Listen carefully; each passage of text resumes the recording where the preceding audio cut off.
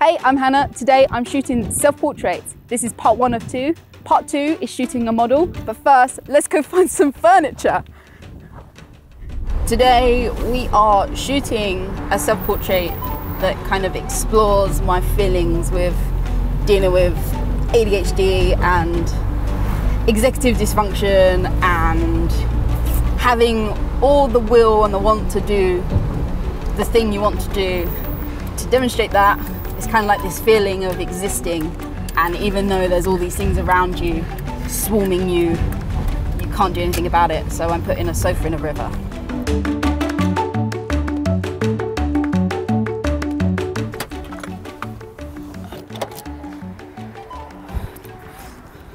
So sofa plan A fell through literally 20 minutes ago.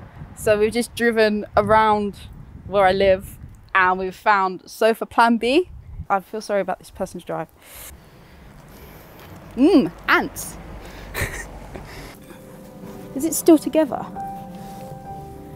Often my ideas stem from things that I find. The unexpected can lead to the most interesting ideas.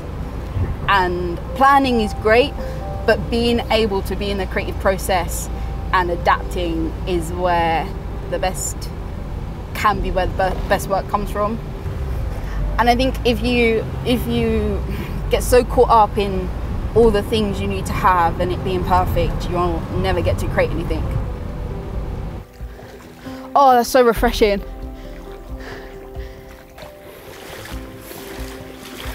It's more natural, that way you can see like the man-made walls. Yeah. Can you just hold that? We got it. Mine. Right. Lovely. I'll just We're good to go? perch here. Yeah. You can come sit on my sofa. No, you're all right.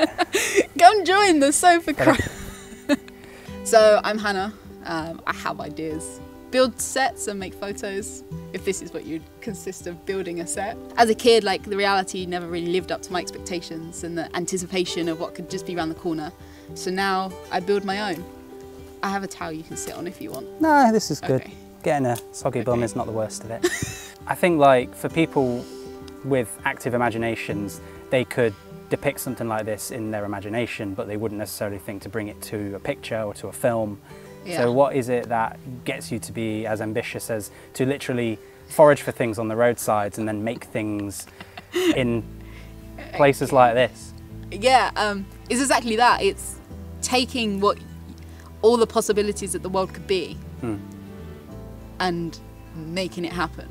So all the possibilities that my brain imagines, like, touching the clouds, or, I mean, I obviously run in like fantasy photography circles, so I see it all the time, but photography for me has always been escaping the feelings of a world I can't control. So really struggling at GCSE maths, come home the end of the day, I then just go off and do something creative as a way to regain control. Like, all of this is in my control. If I didn't want to put a sofa in the water, I didn't have to put a sofa in the water, but I had to do maths. This now, instead of it being like a dreamland, this is now investigating why I felt like I struggled so much, and that was because I had undiagnosed ADHD up until this year. So this is now an exploring those emotions and feelings I feel when I'm at my worst, but then photography makes you get out of that worst. So I started photography with self-portraits, and that's because I was always available when I wanted to be available. So it's normally quite impulsive. It would be like, I'd come home from school and then I'd be like itching to do something. And that's because as someone with ADHD, you're craving dopamine. So you're like, I need to do something that's giving me dopamine. So then I would like end up at 8 o'clock or 9 o'clock or 10 o'clock even, go, right, okay, I'm not going to feel like this anymore. I'm going to do something about it. And then, yeah, You're going to do something that makes you feel good. Better, yeah. And that's how I learnt photography. Picking up the camera, self-timer, no lights, just playing and, you know, just seeing the results and then trying something else and seeing the results. for 10 years later, I'm here. What do you think you can expect 10 years beyond this point?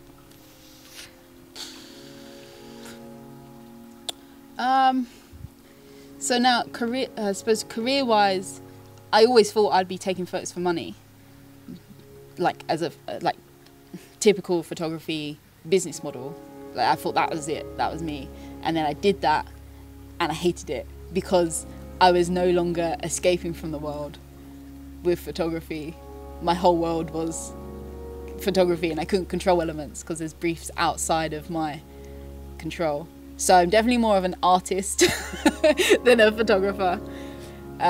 So now, I don't know, just preaching about creativity and how important that is to install in your everyday and claim some of that freedom back. Yeah, some creative license. Yeah. And to do what you want to do, as opposed to doing what people are commissioning you to do. Yeah. Yeah, and not having fear of failure and like it doesn't matter if you haven't got the camera, just go for it, and just kind of claiming back what was once yours as a kid. What you enjoyed about it. Yeah. Yeah. And getting back to that instead of having this kind of pressure of the hustle and turn it into a job and, you know, the grind. That's why I pursued photography as a career. As well as enjoying it, I was like, well, I'm not good at anything else. Mentioning kit, what is it that you are shooting on? Oh, Canon 5D Mark III with an 85mm f1.2. It's the only lens I own, and and then I have another camera, but normally to film what I'm shooting on. And now I've had that for quite a few years now. I wouldn't change it for the world. The only limit is if I want to print for exhibition, it's probably not as big as I would like to go because I've used phase ones before, but then I've got to work around that, which you'll see. You'll see. Okay. Just like shooting around the image so you can stitch it together in Photoshop. And then editing it together. Yeah. So this is a self-portraiture shoot that you've devised yourself. Could you go through with me what the pros and cons are that come to mind with this sort of scenario?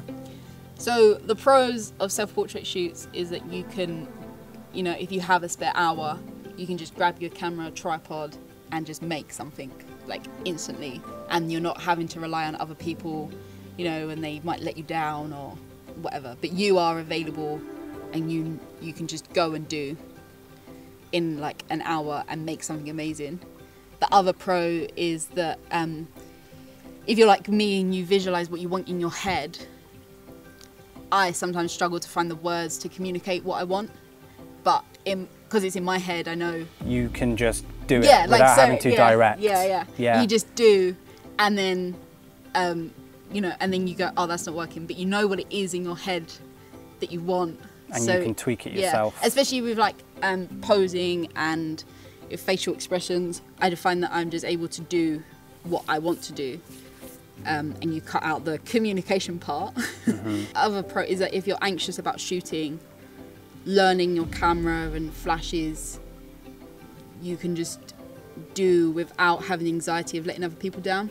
Yeah, or wasting people's time. I think there's a massive pressure on that when you're starting out, or even professionally, like not living up to expectations. Yeah.